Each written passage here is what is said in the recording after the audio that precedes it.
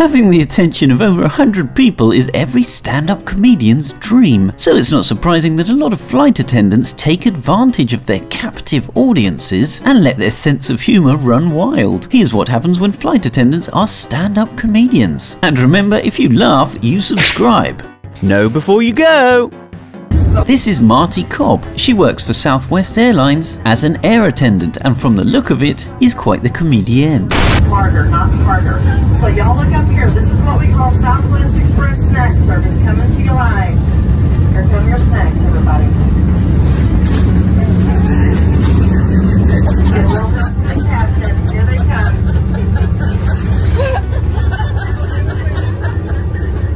All right, y'all help us out. Slide it back. We got starving baseball players in the back of the plane back there.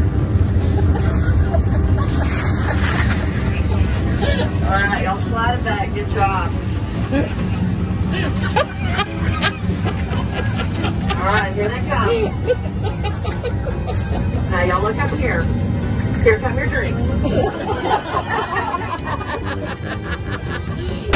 Southwest Airlines also has a comedy duo, Frank and Clarence. Are they supposed to be looking at me while I'm doing it?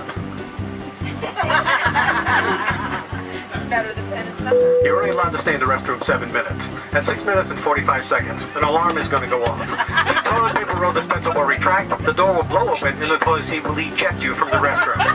It's great, only something. Is that good?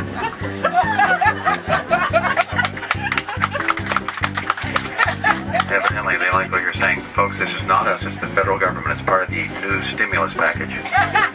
At Southwest, even the safety talk is funny. For just a few moments, as my ex-wife, my new girlfriend, and my divorce attorney point out the safety features of our Boeing 737-800.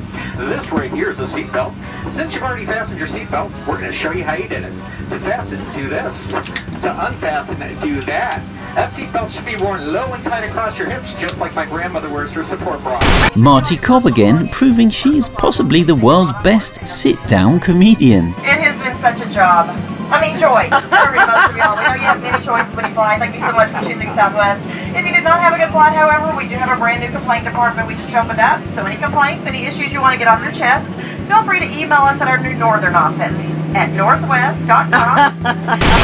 Frank and Clarence also have a sit-down routine. Landing. There was one bump. That was not the pilot's fault. It wasn't my fault. That was not Frank's fault. That was the asphalt.